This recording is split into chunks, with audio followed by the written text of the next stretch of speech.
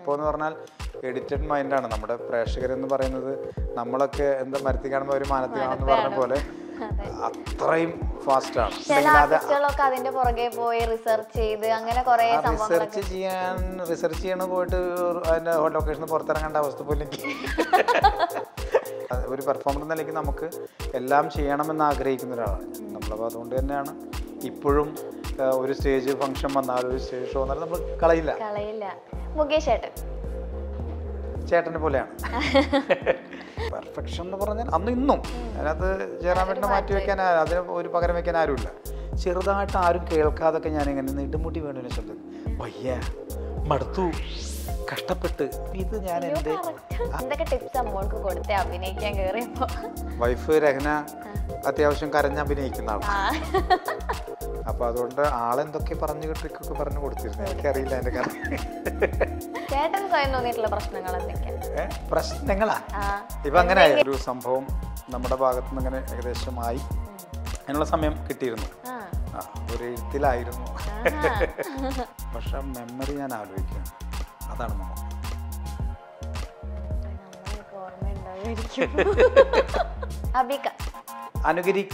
അനുകരിക്കാനൊക്കെ കുറേയും കൂടിയൊക്കെ നമുക്ക് എന്താ പറയാ അതിന് പ്രചോദനമായി തീർന്ന കലാകാരന്മാരിൽ ഒരാളാണ്. അപ്പൊ ഹാപ്പി വെഡിങ് ആനിവേഴ്സറി.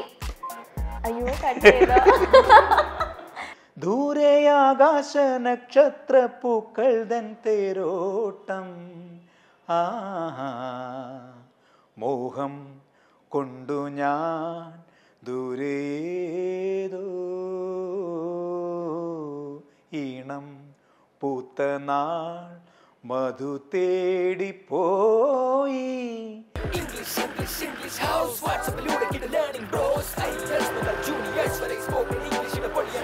വാട്സാപ്പിലൂടെ കേരളത്തെ ഇംഗ്ലീഷിൽ സൂപ്പറാക്കുന്നത് ഇംഗ്ലീഷ് ഹൗസ്. കേരളത്തെ ഇംഗ്ലീഷിൽ സൂപ്പറാക്കുന്നത് ഇംഗ്ലീഷ് ഹൗസ് ആണ്. ഒരു പേഴ്സണൽ ട്രെയിനറിന്റെ സഹായത്തോടു കൂടി ഇനി നിങ്ങൾക്ക് വാട്സപ്പിലൂടെ ഇംഗ്ലീഷ് പഠിക്കാം.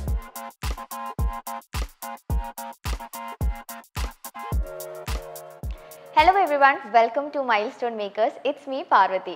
അപ്പോൾ ഇന്ന് നമ്മുടെ കൂടെ ജോയിൻ ചെയ്തിട്ടുള്ളത് നമ്മുടെയൊക്കെ വൺ ഓഫ് ദി ഫേവറേറ്റ് ആക്ടറാണ്. നമ്മളെയൊക്കെ ഒരുപാട് ചിരിപ്പിച്ച് നമ്മളെ സന്തോഷിപ്പിച്ച് കുറേ നമുക്ക് നല്ല കഥാപാത്രങ്ങൾ തന്നിട്ടുള്ള നമ്മുടെയൊക്കെ സ്വന്തം കലാഭവൻ നവാസ്. നവാസിക്ക, നമസ്കാരം. എന്തൊക്കെയുണ്ട് വിശേഷം? എന്താണ് എനിക്ക് തോന്നുന്നു ചേട്ടനും ഒക്കെ ഇപ്പൊ നമ്മൾ ഈ കോമഡി എന്ന് പറയുന്നതിലും നല്ല ക്യാരക്ടേഴ്സ് ചെയ്യണം എന്ന് കുറച്ചും കൂടെ ആഗ്രഹം ഉണ്ടാവല്ലേ എപ്പോഴും. കാരണം കോട്ടയം നസീറിക്കേനെ ഇന്റർവ്യൂ ചെയ്തപ്പോഴേക്കും നസീറിക്കേൻ പറഞ്ഞു എനിക്ക് ഒരുപാടൊന്നും ചെയ്യണ്ട, പക്ഷെ നല്ല ക്യാരക്ടേഴ്സ് ചെയ്യണം എന്നാണ് ഏറ്റവും കൂടുതൽ ആഗ്രഹം. ചേട്ടനും അങ്ങനെ തന്നെ? നമ്മൾ വേദികളിൽ ആദ്യം പ്രത്യേകിച്ച് മിമിക്രി വേദികളിലൂടെ വരുമ്പോൾ സ്വാഭാവികമായിട്ട് നമ്മൾ ചെയ്യുന്ന സ്കിറ്റുകൾ അത്തരം തമാശകളൊക്കെ വർഷങ്ങളായിട്ട് നമ്മുടെ പ്രേക്ഷകരും അല്ലെങ്കിൽ സിനിമയെക്കുറിച്ച് ചിന്തിക്കുന്നവരൊക്കെ കാണുന്നതാണ്. അപ്പോൾ അവർ കൂടുതൽ വഴങ്ങുന്ന അതായിരിക്കും. അവരെ ഏൽപ്പിച്ച് തന്നെ അത് സേഫ് ആണെന്ന് തോന്നിയിട്ടുള്ള ആ ഒരു ചിന്തയിൽ നിന്നാണ് അത്രയും സംഭവങ്ങൾ ഒരുപാടൊക്കെ നമുക്ക് ചെയ്യേണ്ടി വന്നിട്ടുള്ളത്. കുറേ കഴിയുമ്പോൾ നമ്മുടെ ഉള്ളിൽ ചിലപ്പോൾ ഈ പറഞ്ഞ പോലെയുള്ള ശക്തമായ ക്യാരക്ടർ അല്ലെങ്കിൽ നമ്മുടെ ഒരു ബോഡി ലാംഗ്വേജ് ഒക്കെ വെച്ചിട്ട് നമുക്ക് പറ്റുന്ന കംഫർട്ടബിൾ ആയിട്ടുള്ള നല്ല ക്യാരക്ടേഴ്സ് ചെയ്യണം എന്നൊക്കെ ആഗ്രഹം അത് എല്ലാ കലാകാരന്മാർക്കും ഉള്ളതാണ്. നമ്മുടെ മാത്രമല്ല പറയുന്നത്. അപ്പോൾ അത് വേദിയിലൂടെ വരുന്നവരാണെങ്കിലും ഒക്കെ തമാശ നമ്മുടെ ലൈഫിൽ എപ്പോഴും നിലനിൽക്കുന്നതാണ്. പക്ഷേ കഥാപാത്രങ്ങൾ നമുക്ക് കിട്ടുമ്പോൾ ഒക്കെ വേറിട്ട സംഭവങ്ങൾ ചെയ്യാൻ ആഗ്രഹം ഉണ്ടാവും. പലപ്പോഴും അത് സംഭവിക്കാറില്ല എന്നുള്ളതാണ്. പിന്നെ ഇതുപോലെയുള്ള സംവിധായകരിലെ എഴുത്തുകാരൊക്കെ അദ്ദേഹത്തെ ചെയ്യിപ്പിച്ചാൽ എങ്ങനെ ഉണ്ടാവും, ഒന്ന് നോക്കാലോ എന്ന് പറയുന്ന ഒരു തലത്തിലേക്ക് വരുമ്പോഴാണ് നമുക്ക് അതിലുള്ള അവസരങ്ങൾ കിട്ടുന്നത്. അങ്ങനെ ഇപ്പോൾ കുറച്ച് 2-3 പടങ്ങളൊക്കെ അതിന് ഭാഗ്യമുണ്ടായി. ഒന്ന് ഈ വനിത എന്നൊരു മൂവി ചെയ്തൊരു പോലീസ് സ്റ്റോറിയാണ്. അതിനകത്തൊരു നല്ല ക്യാരക്ടറാണ് മനാഫ് എന്നുള്ള ക്യാരക്ടർ. പോലീസുകാരനായിട്ട് തന്നെയാണ്. ലനയും സലീം കുമാർ ഒക്കെ അഭിനയിക്കുന്ന സിനിമയാണ്. പിന്നെ ഇപ്പോൾ ചെയ്തുകൊണ്ടിരിക്കുന്നത് രഞ്ജിത്ത് സിനിമ എന്ന് പറഞ്ഞാൽ നമ്മുടെ ആസിഫ് അലി നായകനായിട്ടുള്ള പടം. അതൊരു ക്യാരക്ടറാണ്.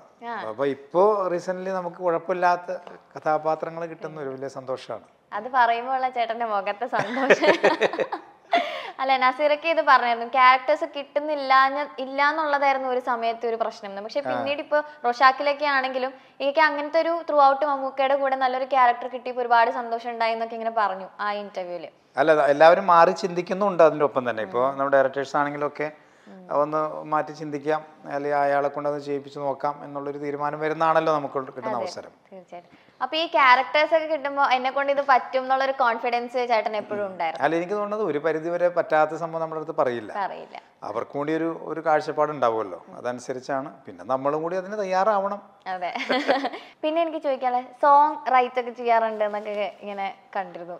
പാട്ടുകളൊക്കെ എഴുതാറൊക്കെ ഉണ്ടോ ചേട്ടൻ? പാരഡി ഒക്കെ ഇങ്ങനെ ഇടയ്ക്കൊക്കെ മുമ്പ് എഴുതിയിട്ടൊക്കെ ഉണ്ട്. അത് അന്ന് പ്രോഗ്രാമായിട്ട് ബന്ധപ്പെട്ടൊക്കെ അങ്ങനെ വരുമ്പോൾ ചില സംഭവങ്ങളൊക്കെ. പിന്നെ നമ്മുടെ ഉസ്താക്കന്മാർ പലരും ഉണ്ടല്ലോ, ഇപ്പോൾ നാരിഷ്കാണെങ്കിലും അവരൊക്കെ ഇങ്ങനെ കേട്ട് ഒക്കെ വന്നതിൻ്റെ ഒരു ഇതിൽ. മക്കളൊക്കെ ഇപ്പൊ ചേട്ടൻ്റെ ഈ ഒരു ഇതിലേക്ക് വരുന്നുണ്ടോ? മക്കള് പഠിച്ചോട്ടെ എന്നുള്ള തീരുമാനമാണ് നമ്മുടെ. പഠിക്കുക എന്നുള്ള മാത്രമല്ല, എന്തെങ്കിലും ഒരു ജോലിയൊക്കെ കിട്ടിയിട്ടെ ഇതിലേക്ക് മതി എന്നുള്ള. കാരണം നമുക്കിതൊന്നും വിശ്വസിക്കാൻ പറ്റില്ലല്ലോ, പ്രത്യേകിച്ച് ഈ ഒരു കാലഘട്ടത്തിൽ എന്താണെന്ന് നമുക്ക് പറയാൻ പറ്റാത്തൊരു സാഹചര്യമാണ്. ഇപ്പോൾ അവരുടെ ഒരു ചിന്ത എന്ന് പറയുന്നത് അതിലേക്ക് മാത്രമാണ്. പിന്നെ മോള് ഇതിനകത്തൊരു അവളുടെ ഒരു പ്രായത്തിനനുസരിച്ച് ഒരു ക്യാരക്ടർ വന്നപ്പോൾ ഒരു പടം ചെയ്തിരുന്നു, കൺഫെഷൻസ് ഓഫ് കുക്കു എന്ന് പറഞ്ഞിട്ട്. ഒരു ഓഫ് ബീറ്റ് മൂവിയാണത്. അത് മോളും വേറെ കുറിച്ചാണ് ലീഡിങ് ക്യാരക്ടർ. അതിനകത്ത് ഒരു നല്ല സബ്ജക്റ്റാണത്, ഒരു ഓർഫനേജ് സബ്ജക്റ്റായിരുന്നു. മോൾ അങ്ങനെ ഒരു സിനിമ ചെയ്തിട്ടുണ്ട്. പിന്നെ പിള്ളേരൊക്കെ ചെറിയ സ്റ്റേജിലുള്ള, അതായത് സ്കൂളിലുള്ള പരിപാടികളൊക്കെയാണ്. എന്തൊക്കെ ടിപ്സാ മോൾക്ക് കൊടുത്തേ അഭിനയിക്കാൻ കയറിയപ്പോ? അത് ഉമ്മ എന്തൊക്കെ ടിപ്സ് കൊടുക്കും. ഉമ്മ വൈഫ് രഹന അത്യാവശ്യം കരഞ്ഞ് അഭിനയിക്കുന്ന ആളാണ്. അപ്പോൾ അതുകൊണ്ട് അത് കുറച്ച് സാഡായിട്ടുള്ളൊരു ക്യാരക്ടറാണ് ആ സിനിമയിൽ. അപ്പോൾ അതുകൊണ്ട് ആളെന്തൊക്കെ ട്രിക്കൊക്കെ പറഞ്ഞു കൊടുത്തിരുന്നു. എനിക്കറിയില്ല അതിൻ്റെ കാര്യം. ഓക്കെ, അപ്പൊ എന്തായാലും നമുക്ക് വേണ്ടി ചെറിയൊരു മിമിക്രി എന്തെങ്കിലും ചെയ്യാൻ പറ്റും? അയ്യോ പ്ലീസ് ചേട്ടാ, അങ്ങനെ പറയരുത്. മിമിക്രി ചെയ്യാൻ സത്യം പറഞ്ഞ പേടിയാണ്. എന്തിനാ?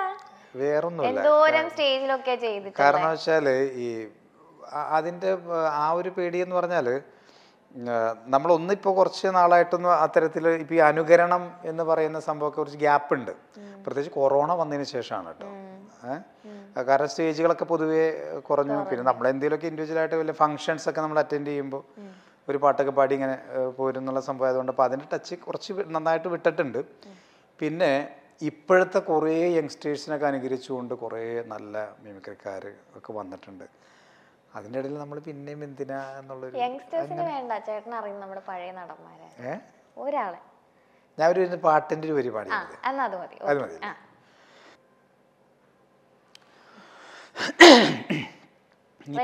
പഴയ പാട്ടുകളൊക്കെ ഇഷ്ടമല്ലേ? പിന്നെ വേറെ വെറുപ്പൊന്നുമില്ലല്ലോ? ഇല്ല, അങ്ങനെയൊന്നുമില്ല. കണ്ണിൽ കത്തും ദാഹം ഭാവജാലം പീലി നീർത്തി വർണ്ണങ്ങളാൽ മേലെ കതിർമാല കൈകൾ നീട്ടി സ്വർണ്ണത്തേരേറി ഞാൻ തങ്കത്തിങ്കൾ പോലെ ദൂരെയാകാശ നക്ഷത്ര പൂക്കൾ തൻ തേരോട്ടം. മോഹം കൊണ്ടു ഞാൻ ദൂരേതോ ഈണം പൂത്ത നാൾ മധു തേടിപ്പോയി നീലേ താഴെ തളിരാർന്നു പൂവനങ്ങൾ മോഹം കൊണ്ടു ഞാൻ ദൂരേതോ ഈണം പൂത്ത നാൾ മധു തേടിപ്പോയി.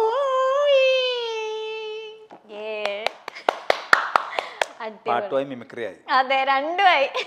Thank you. അടിപൊളിയായിട്ട് പാടി ചേട്ടാ. ഇടക്ക് പാട്ടൊക്കെ പാടാറുണ്ടോ? എപ്പോഴും ഇടയ്ക്കെന്നല്ല, കാരണം നമുക്ക് ജീവിക്കണമെങ്കിൽ ഇടയ്ക്ക് പാട്ടൊക്കെ വേണമല്ലോ. ഈ വയറ്റത്തടിച്ച് പാടാന്ന് പറയുന്നത്. കോവിഡിന്റെ സമയത്തൊക്കെ എന്താ ചെയ്തത് ചേട്ടൻ? കോവിഡിന്റെ സമയത്ത് ഞാൻ എന്താ ചെയ്യുന്ന ആലോചിക്കാറുണ്ട്. എന്ത് ചെയ്യണം എന്നുള്ള ആലോചനയിലാണ്. ഈ ചിലപ്പോൾ നമ്മൾ എന്തെങ്കിലുമൊക്കെ എഴുതണമെന്ന് തോന്നാറുണ്ട്.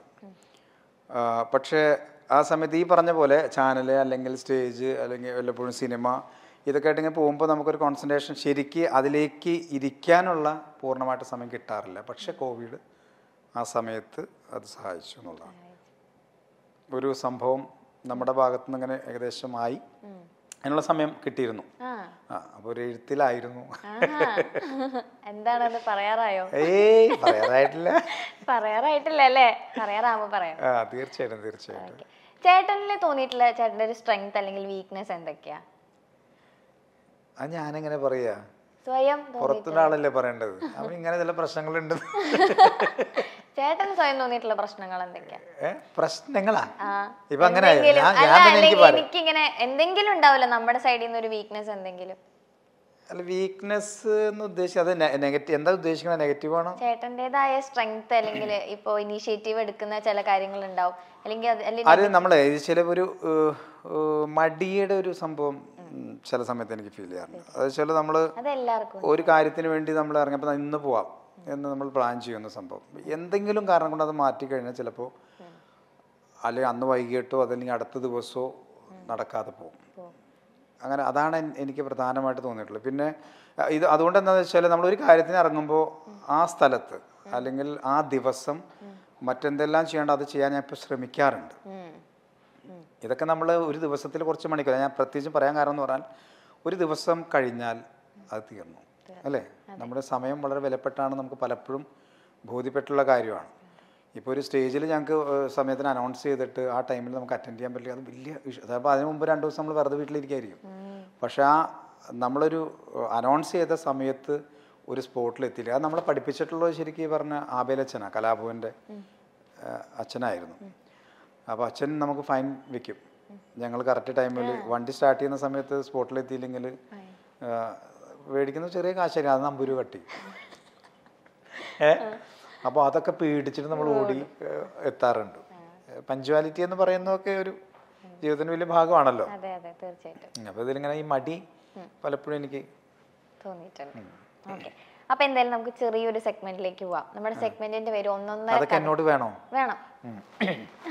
ചേട്ടനോടൊക്കെ ചോദിക്കണം. ഓക്കെ, അപ്പൊ ഒന്നൊന്നര കഥകൾ എന്നാണ് നമ്മുടെ സെഗ്മെന്റിന്റെ പേര്.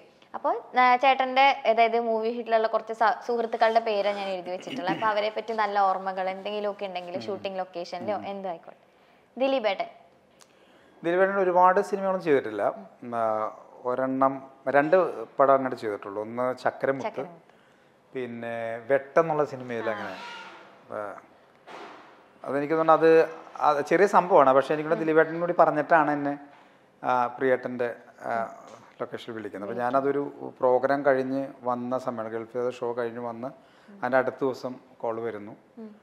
അങ്ങനെ അതാണ്. പിന്നെ ശരി മിമിക്രിയുടെ ഒരു സമയം, എൻ്റെ സീനിയറാണ് അദ്ദേഹം, നാദിഷ്ക, പിന്നെ അബിക, ദിലീപേട്ടനൊക്കെ നമ്മുടെ സീനിയറാണ്. അപ്പോൾ അവരൊക്കെ വന്നിരുന്ന ഒരു സമയത്ത്, അല്ലെ അവർ സാഗർ എന്നുള്ള ട്രൂപ്പായിട്ടൊക്കെ ഒരുമിച്ച് വരുന്ന സമയത്തൊക്കെ നമുക്ക് പലപ്പോഴും അവർ ഓസ്കറിലൊക്കെയാണ് തുടങ്ങിയത്. എല്ലാവരും ഇൻസ്പിറേഷനാണ് അവരൊക്കെ വെച്ചാൽ അവരുടെ പ്രോഗ്രാംസൊക്കെ പലതും കണ്ടിട്ടൊക്കെ നമുക്ക് ഇൻസ്പയർ ചെയ്തിട്ടുണ്ട്. അത്തരം ചക്രമുത്തിലെ ചേട്ടന്റെ പെർഫോമൻസ് കണ്ടപ്പോൾ എങ്ങനെ ഉണ്ടായിരുന്നു? ചക്രമുത്തിലെ നമ്മുടെ എനിക്ക് സന്തോഷം തോന്നിയൊരു സംഭവമാണ്. അതിൻ്റെ പുറകിൽ ഫുൾ ക്രെഡിറ്റ് ലോയ് സാറിന് തന്നെയാണ്. കാരണം അദ്ദേഹം അത് ശരിക്കും പറഞ്ഞാൽ ഇമേജ് നോക്കിയിട്ടാണെങ്കിൽ പലവരെയും വെക്കാം. അപ്പോൾ ലോയ് സാർ എപ്പോഴും പറയാനുള്ള കാര്യം എന്ന് പറഞ്ഞാൽ അവിടെ ചെന്ന് സംസാരിച്ച ശേഷം എനിക്ക് തോന്നിയൊരു സംഭവം എന്ന് പറഞ്ഞാൽ അദ്ദേഹം പറഞ്ഞാൽ നമ്മളൊരു ക്യാരക്ടർ എഴുതി കഴിയുമ്പോൾ രൂപത്തിൽ അതിന് ആളുണ്ടെങ്കിൽ രൂപം പകുതി നമുക്കൊരു ബോഡി ലാംഗ്വേജിൽ അത് കിട്ടിക്കഴിഞ്ഞാൽ പിന്നെ നമുക്ക് പകുതി പെർഫോമൻസിലൂടെ അത് പൂർണ്ണതയിലേക്ക് എത്തിക്കാൻ പറ്റുമെന്ന് പറഞ്ഞു. അപ്പോൾ ഞാനിങ്ങനെ ഒരു സന്തോഷം എന്ന് പറഞ്ഞൊരു ബാർബറെ കുറിച്ച് ചിന്തിച്ചപ്പോൾ, അതിലൊരു ബ്യൂട്ടീഷ്യൻ, അയാളെക്കുറിച്ചും ചിന്തിച്ചപ്പോൾ നിന്റെ മുഖമാണ് എനിക്ക് ഓർമ്മ വന്നത്. നിന്നെ പോലൊക്കെ ഇങ്ങനെ മുടിയൊക്കെ ചീക്കാൻ നടക്കുന്ന ചില ആളുകളുണ്ട്. അപ്പോൾ അത് കറക്റ്റായിരിക്കും തോന്നിയിട്ട് ഞാൻ അങ്ങനെ വിളിച്ച് അങ്ങനെ അത് പറഞ്ഞിട്ടുണ്ടല്ലോ സാർ. അപ്പോൾ എനിക്ക് വലിയ സന്തോഷമാണ്. പിന്നെ ഞങ്ങളൊരു കോമ്പിനേഷനൊക്കെ എപ്പോഴും നല്ല വർക്കൗട്ട് ചെയ്തൊരു സംഭവമാണ്. അബിക്കായിട്ട് ഒരുമിച്ച് അങ്ങനെ ഒരു ഗൾഫ് ഷോക്ക് ഞങ്ങൾ പോയിട്ടുണ്ട്. അത് ഭയങ്കര ഹിറ്റായിട്ടുള്ള ജോക്സ് ബോംബ് എന്ന് പറഞ്ഞിട്ടൊരു അദ്ദേഹം ലീഡ് ചെയ്യുന്ന ഒരു പരിപാടിയിൽ ഞാനും നസീർ എല്ലാവരും ഉണ്ട്. ഭയങ്കര ഹിറ്റായിട്ടുള്ള പ്രോഗ്രാം. അത് ഈ ദിലീപേട്ടൻ്റെ കാര്യം പറഞ്ഞ പോലെ തന്നെ അവരൊക്കെ നമ്മുടെ സീനിയറാണല്ലോ. നമ്മളിങ്ങനെ കണ്ട് അത് അവരുടെയൊക്കെ പ്രോഗ്രാംസിൽ ഒരുപാട് കണ്ട് അത്ഭുതപ്പെട്ട് നിന്നുള്ള. അപ്പോൾ ഈ അമിതാഭ് ബച്ചനൊക്കെ ആയിട്ടൊക്കെ വേദിയിൽ വരുന്ന സമയത്തൊക്കെ അനുകരിക്കാനൊക്കെ കുറേയും കൂടിയൊക്കെ നമുക്ക് എന്താ പറയുക, അതിന് പ്രചോദനമായി തീർന്ന കലാകാരന്മാരിൽ ഒരാളാണ് അബീക്ക. കറിക്കരയ്ക്കും കറിയാ ചേട്ടൻ നീട്ടി തുപ്പും നാണി താങ്ങി നെച്ചോറ് വെക്കും നസിയിടുമ്മ Achukuttan തത്തക്കുഞ്ഞ്. English house. Chackochan. ചാക്കോച്ചനായിട്ട് Chanda mama ആ സിനിമയാണ് ഞങ്ങൾ ഒരുമിച്ച് ചെയ്തിട്ടുള്ളത്. അത് ചാക്കോച്ചൻ പൊതുവേ എനിക്ക് തോന്നുന്നത് നമ്മളൊരു ടീമായി കഴിഞ്ഞ ഒരു കുടുംബത്തിലൊരു അംഗത്തെ പോലെയാണ്. ചാക്കോച്ചൻ ഒരു ആർട്ടിസ്റ്റ് എന്നുള്ള സംബന്ധത്തിൽ ഒരു നായകൻ നിലയ്ക്കും അങ്ങനെ ഒന്നും മാറി നിൽക്കുന്ന ആളാണ്. നമ്മുടെ തോളത്ത് കയറിയിട്ട് സൗഹൃദം പറഞ്ഞ് ഒരുമിച്ച് ഭക്ഷണം കഴിച്ച് ചാക്കോച്ചൻ എപ്പോഴും ഈ സൗഹൃദത്തിന് വളരെ പ്രാധാന്യം കൊടുക്കുന്ന ആളാണ്. അപ്പോൾ ആ ഷൂട്ട് തീരുന്നത് വരെ ഒരുമിച്ചാണ് ഞാൻ, സുധീഷ്, ചാക്കോച്ചൻ എല്ലാവരും കൂടി ഒരുമിച്ചായിരുന്നു. അപ്പോൾ എനിക്ക് ആ കുറച്ച് നാളുകൾ കിട്ടിയത് വലിയ സന്തോഷമുള്ള കാര്യമാണ് ചാക്കോച്ചൻ്റെ. മുകേഷ് ഏട്ടൻ ചേട്ടനെ പോലെയാണ്. മുകേഷേട്ടനായിട്ട് ഒരുപാട് സിനിമകൾ, ഇപ്പോൾ കളമശ്ശേരിയിൽ കല്യാണ യോഗം, മായാജാലം, അവിടെ നിന്ന് അങ്ങോട്ട് തുടങ്ങി ഇപ്പോൾ ബഡായി ബംഗ്ലാവ് ഉൾപ്പെടെയുള്ള പ്രോഗ്രാമിലൊക്കെ മുകേഷേട്ടൻ്റെ ഒരുപാട് എന്താ പറയുക തമാശ പറയാൻ ആഗ്രഹിക്കുന്ന ആളാണ്. ഒരുപാട് കഥകൾ പറയാൻ. അപ്പോൾ ശരി, ഞങ്ങളാണെങ്കിൽ എവിടെ എപ്പോഴും ഇത്തിരി ചാൻസ് കിട്ടിക്കഴിഞ്ഞാൽ മുകേഷേട്ടനുള്ള സ്ഥലമാണെങ്കിൽ അതെവിടെയാണെങ്കിലും സ്റ്റേജിലാണെങ്കിലും സിനിമയിലാണെങ്കിലും ഒക്കെ അപ്പം കൂടെ പോയിരിക്കും എന്തെങ്കിലും. പിന്നെ പുള്ളിക്കും ഇഷ്ടമാണ് അത് കേൾക്കാൻ. നമ്മളെപ്പോഴുള്ള ആളുണ്ടെന്ന് പറയുന്നത് പുള്ളിക്ക് വലിയ സന്തോഷമുള്ള കാര്യമാണ്. അങ്ങനെ കുറേ കാര്യങ്ങൾ കേൾക്കാനുള്ളൊരു പൊതുവെ കഥ പറച്ചിലിന്റെ ഒരാളാണ്. അല്ലാതെ കുറെ അനുഭവങ്ങളുണ്ട് അതിനകത്തൊരു തമാശ മാത്രമല്ല, നമുക്ക് പഠിക്കാനും മനസ്സിലാക്കാനും ശ്രദ്ധിക്കേണ്ടതുമായിട്ടുള്ള കുറെ കാര്യങ്ങളുണ്ട് അദ്ദേഹത്തിന്റെ കയ്യിൽ നിന്ന്. ആ മണി, എനിക്ക് തോന്നുന്നത് മണി എന്നെക്കാൾ കുറച്ച് മുൻപാണ് കലാഭവനിൽ വരുന്നത്. മണി വന്ന ശേഷമാണ് ഞാൻ വരുന്നത്. മണി അന്ന് മിക്സ് പരേഡിൽ കളിക്കുന്നു.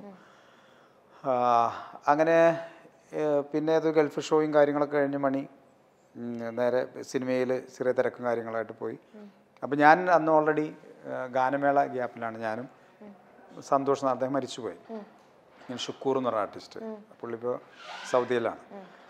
അപ്പോൾ ഞങ്ങൾ 3 പേരാണ് ഒരുമിച്ച് കലാഭവനിലുണ്ടായിരുന്നത്. ആ സമയത്ത് ഇവർ വിങ്സ് പരേഡിൻ്റെ ഗ്രൂപ്പിലായിരുന്നു. മണി പോയ ആ ഗ്യാപ്പിലൊക്കെ പിന്നെ നമ്മളെ ആണ് വീണ്ടും വിങ്സ് പരേഡിൻ്റെ ഒരു ഇതിലേക്ക് വരുന്നത്. ഒരുപാട് എന്താണ് ഇൻസിഡൻസ് നമുക്ക് അങ്ങനെ പറയാൻ പറ്റില്ല. ഞങ്ങൾ ഒരുമിച്ച് തന്നെ ആയിരുന്നു ഒരുപാട്. അതിൽ ആ സിനിമയിൽ നമ്മളുണ്ട്. പിന്നെ മീനാക്ഷി കല്യാണം, അതില് ശരിക്കും എങ്ങനെയാ കറക്റ്റ് ആയിട്ട് അതിൽ ഡ്യൂപ്പുണ്ട്. അത് ഷാജോണാണ് ചെയ്തേക്കണത്. ഷാജോൺ അത് പല സ്ഥലത്തും പറഞ്ഞിട്ടുണ്ട്. അത് മണി തന്നെയാണ് ഷാജോന്റെ പേര് പറയുന്നത്. കാരണം ഏകദേശം ആ ഒരു സൈസും ആ ഒരു വണ്ണമൊക്കെ വെച്ചിട്ട് പിന്നെ കുറെയൊക്കെ മാനറിസം മണിയുടെ ഒക്കെ അറിയാവുന്ന ഒരാളാണ് ഷാജോൻ. ഷാജോൻ സ്റ്റേജിൽ കുറെ മണി അനുകരിച്ചിട്ടുള്ള ആളാണ്. അതെനിക്ക് തോന്നുന്നു അതിന്റെ ഒട്ടിക്കലല്ല തോന്നുന്നു, അതിന്റെ പിന്നെ എന്താ പറയാ, അതങ്ങനെ സ്റ്റിച്ചില് ചെയ്തിട്ടുള്ള ഒരു സംഭവമാണ് അത്. ജയറാമേട്ടൻ നമ്മുടെ ഗുരുതുല്യനാണ്. റീസെൻ്റ്ലി ഇപ്പോൾ ജയറാമേട്ടൻ ചെയ്ത് തമിഴ്നാട്ടിൽ നടന്നൊരു ഫംഗ്ഷന് മണിരത്നം സാറൊക്കെ ഉണ്ടായിരുന്നു. അവരെ പ്രസൻസ് ചെയ്ത കണ്ടു കാണുമല്ലോ, ഭയങ്കര ഹിറ്റായിട്ടുള്ളതാണ്. അപ്പോൾ എനിക്ക് അനുകരണത്തിന് പ്രചോദനമായിട്ടുള്ള ഫസ്റ്റ് കലാകാരനാണ്, അല്ലെ നായകനാണ് ജയറാമേട്ടൻ. എൻ്റെ നാട്ടിൽ, ഞാൻ വടക്കാഞ്ചേരിയാണ്, തൃശ്ശൂർ. അവിടെ ഞങ്ങൾ TV കാണാനായിട്ട് പോകുന്നൊരു വീടുണ്ട്. അന്ന് ടെലിവിഷൻ പല ഇല്ലാതെ, ഞങ്ങളുടെ ചെറുപ്പത്തിലൊന്നും പല സ്ഥലത്തും ഇല്ല, നമ്മുടെ അടുത്തൊന്നും, എൻ്റെ വീട്ടിലൊന്നുമില്ല. അപ്പോൾ ഞങ്ങൾ ഫ്രണ്ട്സ് എല്ലാം കൂടിയിട്ട് ഇങ്ങനെ പന്തൊക്കെ കളിച്ച് ഇങ്ങനെ വരുന്ന വഴിക്ക് ഒരു പാടം വഴിയൊക്കെ വരുമ്പോൾ അവിടെ ഒരു വീടുണ്ട്. അവിടെ നിന്നാണ് നമ്മൾ ഈ ദൂരദർശനിലാണെന്ന്, ദൂരദർശനമുള്ളൂ മലയാളം. അപ്പോൾ ഒരു ദിവസം വരുമ്പോൾ കലാഭവൻ്റെ മിംസ് പരേഡ് നടക്കുക, അവർ ഷൂട്ട് ചെയ്തിട്ട് ടെലികാസ്റ്റ് ചെയ്തിരിക്കുകയാണ് അത്. അപ്പോൾ അതിനകത്ത് ജയറാമേട്ടൻ, പിന്നെ KS പ്രസാദേട്ടൻ, അത് അൻസാർക്ക, റഹ്മാൻക്ക, പിന്നെ സൈനുദ്ദീൻക്ക, ഇവരൊരു ഗ്യാങ്ങാണ്. ഗ്യാങ് എന്ന് പറഞ്ഞാൽ നമ്മളത് ഒരു ബറ്റാലിയനാണ്, പക്കയാണ് അവരുടെ ടൈമിങ്ങും കാര്യങ്ങളൊക്കെ. അന്ന് കുറേ താരങ്ങൾ ജയറാമേട്ടൻ അനുകരിക്കുന്നത് കാണാനാണ്. സോമൻ ചേട്ടൻ അനുകരിക്കുന്നു, കുതിരവട്ടം പപ്പുവിനെ അനുകരിക്കുന്നു. അപ്പോൾ അതൊക്കെ പെർഫെക്ഷൻ. ലാലു അലക്സ്, പെർഫെക്ഷൻ എന്ന് പറഞ്ഞാൽ അന്ന് ഇന്നും അതിനകത്ത് ജയറാമേട്ടനെ മാറ്റി വെക്കാൻ, അതിന് ഒരു പകരം വെക്കാൻ ആരുമില്ല. അതൊരു ഞാൻ ആദ്യമായിട്ടാണ് അങ്ങനെ അത്രയും പെർഫെക്റ്റായിട്ട് ശബ്ദം അനുകരിക്കുന്ന നമ്മൾ കാണുന്നത്. അതിങ്ങനെ കിടക്കുകയാണ് മനസ്സിൽ കിടന്നത് വെച്ചാൽ. പക്ഷെ നമുക്കിവിടെ മിമിക്രി ഒന്നും അവതരിപ്പിക്കും. എനിക്ക് പാട്ടാണ് അന്ന് മുതലേ ഇഷ്ടമുള്ള സംഭവം. ഇപ്പം നമ്മൾ സ്കൂളിലാണെങ്കിൽ മറ്റൊരു സ്ഥലത്തൊക്കെ നമ്മൾ ലൈറ്റ് മ്യൂസിക്കോ അല്ലെങ്കിൽ മാപ്പിളപ്പാട്ട് എന്നൊക്കെ പറഞ്ഞ് പങ്കെടുക്കുന്ന ഒരു സമയമൊക്കെയാണ്. പക്ഷെ ഇത് വന്നതിന് ശേഷമൊക്കെ ചെറുതായിട്ട് ആരും കേൾക്കാതൊക്കെ ഞാനിങ്ങനെ നെടുമുടി വേണു ശബ്ദം, വയ്യ, മടുത്തു, കഷ്ടപ്പെട്ട്. ഇത് ഞാൻ എൻ്റെ അപ്പം ഞാൻ എൻ്റെ സുഹൃത്തുക്കൾ കുറച്ച് പേരുണ്ട്. അപ്പോൾ അവരടുത്ത് പോയിട്ട് തന്നോട് ഞാൻ പല പ്രാവശ്യം പറഞ്ഞതാ ഈ പണിക്കൊന്നും പോകണ്ടെന്ന് എന്നൊക്കെ പറഞ്ഞു. ഇത് ഇപ്പോഴും കറക്റ്റ് അല്ല കേട്ടോ. ഇങ്ങനെ സംഭവം പറഞ്ഞപ്പോൾ ഇത് നെടുമുടി കൊണ്ടില്ലടാ എന്ന് പറയാം എൻ്റെ അടുത്ത്. അപ്പം അതെ ആണാ എന്ന് ഞാൻ ചോദിച്ചു. ഇത് കുഴപ്പമില്ല കേട്ടോ. അങ്ങനെയാണ് മിമിക്രിയിലേക്ക് മെല്ലെ മെല്ലെ വരുന്നത്. അപ്പോൾ അന്ന് യുവജനമേള എന്നൊരു പരിപാടി നമ്മുടെ നാട്ടിൽ നടക്കുന്നുണ്ട്. എന്തോ സ്ഥിരമായിട്ട് ഫസ്റ്റ് പ്രൈസ് കൊണ്ടുവന്ന ഒരാളുണ്ട് അവിടെ. ഞാൻ എന്തോ കാണിച്ച് എന്താണെന്ന് അറിയില്ല, എനിക്ക് ഫസ്റ്റ് കിട്ടി. ചക്ക വീണ് മുയലിൽ എത്ത പോലെ എനിക്ക് ഫസ്റ്റ് കിട്ടിയപ്പോൾ തന്നെ അവിടെ നമുക്ക് കോൺഫിഡൻസ് വരുമല്ലോ. അപ്പം അന്ന് ഞാൻ അനുകരിച്ച് അന്ന് എനിക്കൊണ്ട് ആദ്യമായിട്ടാണ് ഫീമെയിൽ, നമ്മുടെ അവിടെ ഫീമെയിൽ വോയിസൊക്കെ അനുകരിക്കുന്നതിൽ ഫിലോമിന ചേച്ചിയുടെ ശബ്ദമൊക്കെ ഞാനന്ന് അനുകരിച്ച്. പിന്നെ ദൂരദർശൻ്റെ പ്രോഗ്രാംസൊക്കെ നമ്മളിങ്ങനെ തിരനോട്ടം എന്നൊരു പരിപാടിയുണ്ട്, ഇങ്ങനെ മാറി മാറി വരുന്ന. അതിൻ്റെ ഒരു ഐഡിയ ഒക്കെ ഇട്ടിട്ട് നമ്മളിങ്ങനെ കൈ ഇങ്ങനെ ചേഞ്ച് ചെയ്തിട്ട് ഇങ്ങനെ ഓരോ പ്രോഗ്രാമിന് പല പല ശബ്ദങ്ങളൊക്കെ ആക്കി ചെയ്യും. എനിക്ക് പറയുന്നത് ഓർമ്മയില്ല. അപ്പോൾ അതൊക്കെ ആയിരിക്കാം. അതിലൊക്കെ ഒരു വെറൈറ്റി കണ്ടു, അയാൾ ഒരു പുതിയ സംഭവമായിട്ടാണ് വന്നതെന്ന് പറഞ്ഞിട്ട് അങ്ങനെ ഫസ്റ്റ് കിട്ടി. അതാണ് എൻ്റെ. പിന്നെ ഞാൻ കലാഭവനിൽ വരുന്നത് ഇതുപോലെ പ്രസാദേട്ടനാണ്. കെ എസ് പ്രസാദിൻ്റെ നാട്ടിലൊരു വീടിൻ്റെ അടുത്തൊരു പ്രോഗ്രാം ഞാൻ ചെയ്യുന്നു. പുള്ളിക്ക് ഇഷ്ടപ്പെടുന്നു. അപ്പം അങ്ങനെയാണ് മിമിക്രി. ജയറാമേട്ടനെ കുറിച്ച് പറയുമ്പോൾ അങ്ങനെ കുറേ കാര്യങ്ങൾ മനസ്സിലേക്ക് വരും. ജഗദീഷ് ശ്രീകുമാർ ഇതുപോലെ തന്നെ ജഗദീഷ് ചേട്ടൻ നമ്മളെപ്പോഴും ഞെട്ടിക്കുന്ന നടനാണല്ലോ. ജഗദീഷ് ചേട്ടനായിട്ടുള്ള ചന്ദമാമ, ഈ ഇപ്പോൾ കളമശ്ശേരി കല്യാണ യോഗം തുടങ്ങി ഒരുപാട് സിനിമകൾ, കുറേ പടങ്ങളിൽ കോമ്പിനേഷൻ ഉള്ളതും അല്ലാത്തതായിട്ടുള്ള ചിത്രങ്ങൾ ചെയ്തിട്ടുണ്ട്. അതൊക്കെ നമുക്ക് അന്നത്തെ ഒരു തമാശകളിലും ചേട്ടൻ പറഞ്ഞ കുറേ കഥകളുണ്ട്. അദ്ദേഹം ലൊക്കേഷനിൽ അധികം സംസാരിക്കില്ല, വളരെ സീരിയസ് ആണ് ചേട്ടൻ എന്ന് പറഞ്ഞ ക്യാരക്ടർ സീരിയസാണ്. പക്ഷേ ചില കാര്യങ്ങളൊക്കെ നമുക്ക്, കാരണം അടൂർബാസി സാർ മുതലുള്ള ആ സമയം തൊട്ട് സിനിമയിലുള്ള ആളാണ്. ഒരുപാട് അനുഭവിക്കുകയും പഠിക്കുകയും മനസ്സിലാക്കിയിട്ടുള്ള ആളാണ്. അപ്പോൾ നമുക്ക് കിട്ടുന്ന വലിയ അവസരമാണ്, ഭാഗ്യമാണ് ചേട്ടൻ്റെയൊക്കെ കൂടെ നിൽക്കാൻ പറ്റുക എന്ന് പറയുന്നത്. അതുപോലെ പപ്പുചേട്ടൻ്റെ കൂടെ നിൽക്കാൻ പറ്റുക എന്ന് പറയുന്നത്. അങ്ങനെയാണ് കുറേ കഥകൾ, കുറേ അനുഭവങ്ങൾ കേൾക്കാനുള്ളൊരു അവസരം ഉണ്ടായിട്ടുണ്ട്. മമ്മൂക്കാക്ക് എങ്ങനെയാണ് മമ്മൂക്കയെ കുറിച്ച്? അല്ലല്ലോ പറ, ഞാൻ ചോദിക്കണേ എന്താണ്? എന്നാലും എങ്ങനെയാണ് ഒരു പുറത്തുനിന്ന് പ്രേക്ഷക കിട്ടി എന്ത് ചോദിച്ചാലും തഗ്ഗായിരിക്കും ആദ്യം മമ്മൂക്ക. അല്ല, പ്രേക്ഷക നിലയ്ക്ക് എന്താണ് മമ്മൂക്കയെ കുറിച്ചുള്ള? ഭയങ്കര ഒരു ജെന്റിൽമാൻ, സീരിയസ് ആയിട്ട്, പക്ഷെ എന്നാ എല്ലാവരുടെയും ഒരു വലിയേട്ടൻ എന്നുള്ള രീതിയിൽ. അതന്നെയാണ് എനിക്ക്. കാരണം ഞാൻ ഇന്റർവ്യൂ ചെയ്യുമ്പോൾ ആരോട് ചോദിച്ചാൽ എല്ലാവരും ആദ്യം ഒരു വലിയേട്ടനാണെന്ന് പറയാം. അല്ല, പേഴ്സണലായിട്ടുള്ള ബന്ധം എന്ന് പറഞ്ഞാൽ അങ്ങനെ നമുക്ക് നമ്മളൊക്കെ ചിന്തിക്കുന്നതിൻ്റെ അപ്പുറത്ത് വേറെ കുറേ കാര്യങ്ങളുണ്ട്. നമുക്ക് സമയം ഉണ്ടായിട്ട് പോലും, ഇപ്പം ഞാനൊക്കെ എന്ന് പറഞ്ഞാൽ നമുക്ക് പലപ്പോഴും സമയമുണ്ട്, പല പ്രോഗ്രാംസുകളും ചിലപ്പോൾ ശ്രദ്ധിക്കാറില്ല, കാണാൻ അത് പിന്നെ ആവട്ടെ എന്നൊക്കെ പറഞ്ഞ് നമ്മൾ തട്ടിക്കളയുന്ന അങ്ങനെയുള്ള ചെറിയ ചെറിയ മൈന്യൂട്ടായിട്ടുള്ള കാര്യങ്ങൾ പോലും വളരെ സൂക്ഷ്മമായി ശ്രദ്ധിക്കുകയും സമയം കണ്ടെത്തുകയും ഇതിൽ മാത്രം മനസ്സുകൊണ്ട് പോകുന്ന ആളാണ് നമുക്ക്. അത് ഒരു പ്രോഗ്രാം എന്നോ സീരിയൽസ് എന്നോ അല്ലെങ്കിൽ ഇപ്പോൾ സെറ്ററായിട്ട് വരുന്ന തമാശകളെന്നോ അതൊന്നുമില്ല.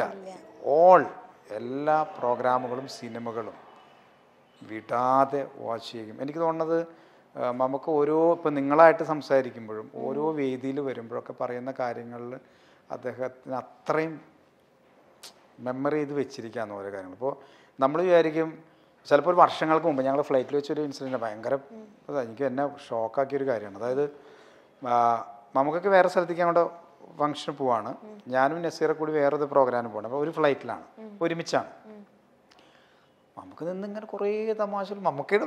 അപ്പം ഞങ്ങൾക്ക് ഇരിക്കാൻ, നമ്മൾ വീട്ടിലിരിക്കുകയാണ്, എനിക്ക് പക്ഷേ ഇരിക്കുന്നില്ല. നമുക്ക് എന്തൊക്കെയോ ഇങ്ങനെ കുറേ വിശേഷങ്ങളും തമാശകളൊക്കെ ഇങ്ങനെ പറഞ്ഞിട്ടുണ്ടെങ്കിൽ വേറൊരാളും ഇങ്ങനെ വന്ന് പരിചയപ്പെട്ടു. പുള്ളിങ്ങനെ പേടിച്ചുകൊണ്ടാണ് അടുത്ത് വരുന്നത്. പേടിച്ചപ്പോൾ പേര് എനിക്ക് ഓർമ്മയില്ല കേട്ടോ, എന്നാലും ഒരു പേര് ജസ്റ്റ് വെറുതെ പറയാമെന്ന് മാത്രം.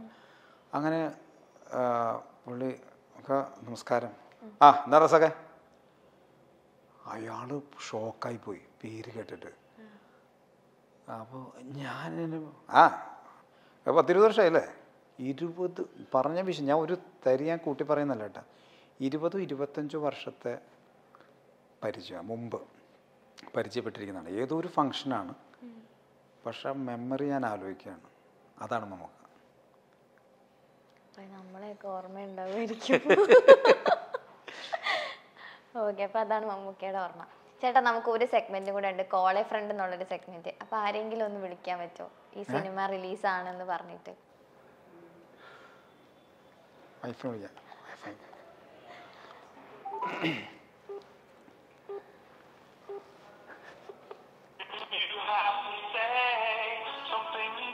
വൈഫ് എടുക്കില്ലേ?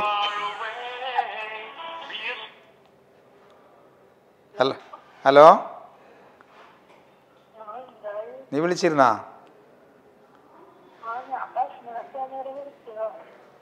അതെ, ചെറിയ പ്രശ്നം ഉണ്ടായി. ഞാൻ ആ വരുന്ന വഴിക്ക് വണ്ടി പഞ്ചറായി. അതിപ്പോൾ എന്താ കാര്യം വെച്ചാൽ പെട്ട് കിടക്കാണ്. ഇപ്പോൾ വേറെ കോളൊന്നും വിളിച്ചാൽ ആരും കിട്ടുന്നുമില്ല.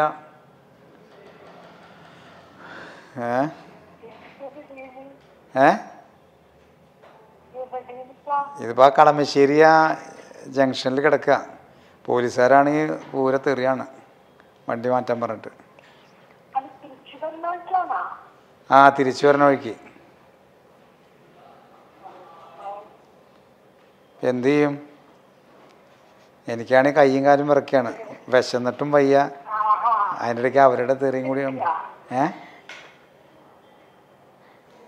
സീറ്റ് ബെൽറ്റ് ഇട്ടില്ല, സീറ്റ് ബെൽറ്റ് ഇടാൻ പറ്റില്ല.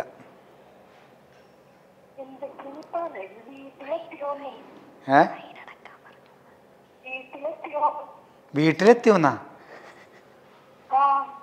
അത് ശരി. എന്നാ വീടിൻ്റെ അവിടെ ഒന്ന് നോക്ക്, ഞാൻ മാറിയെന്ന് സംസാരിക്കാന്ന്. കുഴപ്പമൊന്നുമില്ല. അല്ലേ, ഒരു സാറിന് മനസ്സിലായിട്ട് പുള്ളി എന്താ സംസാരിക്കാൻ പോയിട്ടാണ്. ഞാൻ ഇപ്പോൾ ഇവിടെ വെയിറ്റ് ചെയ്യണം. വേറെ ടെൻഷൻ അടിക്കേണ്ട കാര്യമൊന്നുമില്ല. ഞാനപ്പോൾ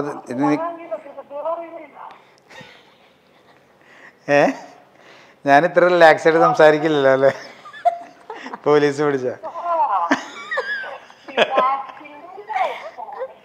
അതെന്താ പറയുക, ഇപ്പം കുറച്ച് ശബ്ദം വോളിയം ഇവിടെ കുറച്ച് വോളിയം ആവശ്യമുണ്ടേ.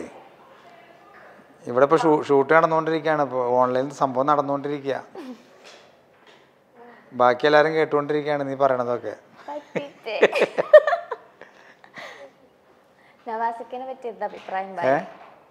എന്നെ കുറിച്ച് എന്താണ് അഭിപ്രായം എന്ന്?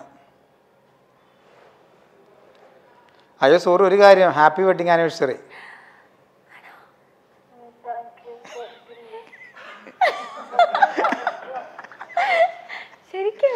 ശരിക്കും.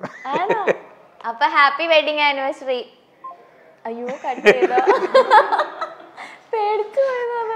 അല്ല അതറിഞ്ഞിട്ടുണ്ടാവില്ല, അതറിഞ്ഞിട്ടില്ല. അപ്പൊ happy wedding anniversary. Okay, thank you. എത്രാമത്തെ? 20 തോന്നുന്നു. അന്ന് കേട്ടാ കൃത്യമായിട്ട് അറിയാത്ത. 20. ഓക്കെ, അപ്പൊ 20th വെഡിങ് ആനിവേഴ്സറി ആണ് നമ്മുടെ നവാസിക്കയുടെ. അപ്പൊ എന്തായാലും വേറെ കേക്കൊന്നുമില്ല, ഗിഫ്റ്റ് ഒന്നുമില്ല. വൈഫിന് എന്താ ഗിഫ്റ്റ് വാങ്ങിച്ചോ? ഗിഫ്റ്റ് വല്ലതും വാങ്ങിച്ചോ? സർപ്രൈസ് ആണ്, ഒന്നും മേടിച്ചിട്ടില്ല. ഒന്നുമില്ലാന്ന് പറയാം അവിടെ ചെന്നിട്ട്. സർപ്രൈസ് ആണെന്ന്. താങ്ക് യു ചേട്ടാ. അപ്പൊ എന്തായാലും ഓൾ ദി വെരി ബെസ്റ്റ്. സന്തോഷം.